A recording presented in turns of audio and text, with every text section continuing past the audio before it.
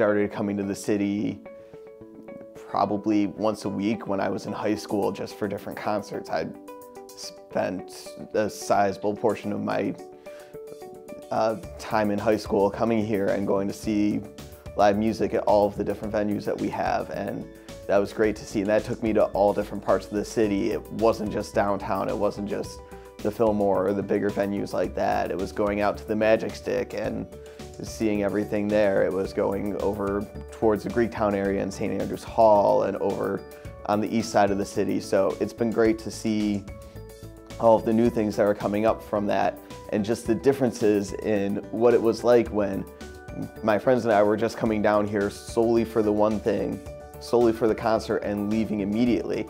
Now we're coming down early, we're spending time in the city, we're walking around, we're seeing the new restaurants, we're getting to know the neighborhoods, and that's just great to see. A number of my friends have started moving out here, so it's nice to get to know new parts of the city, from like West Village and East English Village over to even the Palmer Park area and the New Center area. So just getting to explore more of the city and seeing all of the changes that have happened over the years and what's still to come.